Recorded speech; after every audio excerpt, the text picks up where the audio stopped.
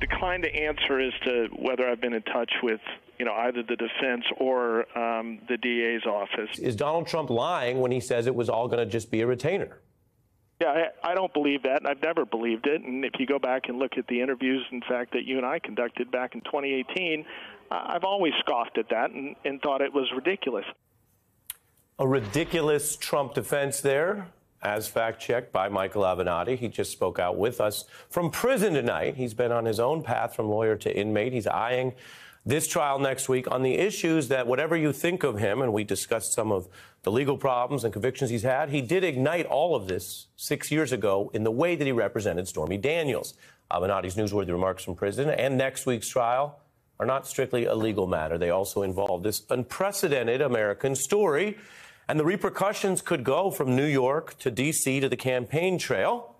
So we go beyond the courtroom now with one of our journalistic political experts, Washington Monthly's Margaret Carlson. Welcome. Hello, Ari. What an interview. Kudos to you. Thank you. I don't know how you got him to talk from prison, but congratulations. Thank you, Margaret. As I mentioned, and this applies to many witnesses we've heard from over the years, their legal status may merit criticism. People may have strong views, understandably, and yet there's a reason why so many prosecutors and others have spoken with them and gathered their evidence. These people were in really central roles. And so I'm curious what you thought of what Michael Avenatti said there, both not just on the law, but his view, and he has some understanding of the sort of public perceptions of media, about the fact that this is not necessarily an airtight case for the public about Donald Trump's alleged wrongdoing. Well, it may not be. It looks to, I think, normal people easier to understand than the documents cases and maybe even the January 6th case, because it's I don't know, Hollywood Housewives kind of case. And I'm disappointed in that it is the first case and it's the tawdry one. It doesn't go to the real problems that Donald Trump presents to the country. At the beginning of the interview, he said he was going to surprise you, and I didn't notice any surprise on your face because, once we learned about Michael Avenatti, who was just ever present, he's comparing himself to Michael Cohen favorably, and I don't remember Michael Cohen defrauding a paraplegic and stealing. $300,000 is a lot to steal from anybody. And Stormy Daniels didn't appear to be sitting that high in the income level. It's like astonishing.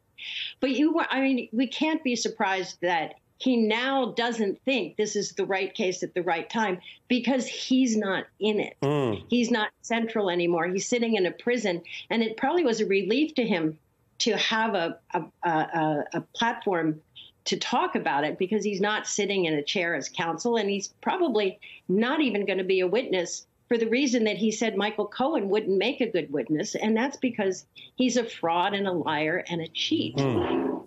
Yeah, I hear your criticism there, which is rooted, as we mentioned earlier, but I'll repeat, and sometimes viewers come in and out as you get ready for dinner on the East Coast, that I mentioned this to him in our interview. I asked him about it. He's been convicted of crimes related to dishonesty.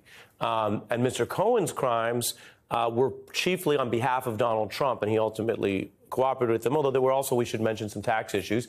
I do know, and I can say to share with viewers as we have a little more time now, there are a whole range of media requests, I happen to know, for Mr. Avenatti. So we were able to arrange this prison phone call over time. But I would not be surprised if you saw him in other media soon because he's just such a clearly newsworthy figure here. Mr. Cohen, of course, has been on this program and others. I should mention tonight he's posting online rebutting some of what Avenatti says, and we have an open invite out to him to come on and respond directly. But here's a little bit of that point you referenced of what Avenatti was saying about Cohen and witnesses. Every case needs to have one or two primary witnesses who tell the story. From my perspective, I surmise that the DA is going to use potentially Michael Cohen or Stormy Daniels for that purpose. And I think that has the potential to be a disaster. Michael Cohen is and I've never been a fan of Michael for various reasons. He's a serial liar. He's shown himself to be incapable of telling the truth. Margaret? Well, as you said, he lied in the interest of a candidate and a president, which is much different than what Michael Avenatti did. He was always lying and cheating on his own behalf. And Michael Cohen, I think, makes a good witness. I saw his congressional testimony. He's not a bad witness, and he's repentant. I don't see any repentance from Michael Avenatti. Did you? Well, I'll just say and let you finish. I wouldn't describe him as overly contrite, if you're asking for my observation.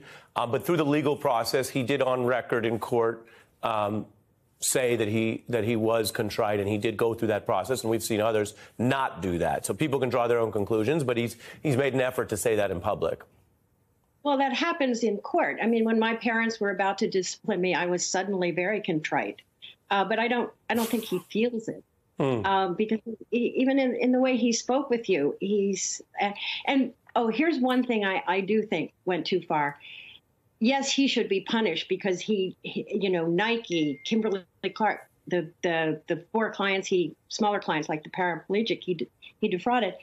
I don't think he should have been put in a cell with a drug lord. That strikes me as the kind of thing that someone might do as an extra little bit of punishment. Hey everyone, MSNBC has a new and improved app. You'll get real-time alerts and analysis, live blogs, in-depth essays, video highlights, and the best 2024 election coverage. Download the new MSNBC app. Here's how to do it. You tap on the App Store on your phone. You hit search on the bottom right corner. You type in MSNBC. You click on the MSNBC app. You click on Get or the cloud icon and enjoy it.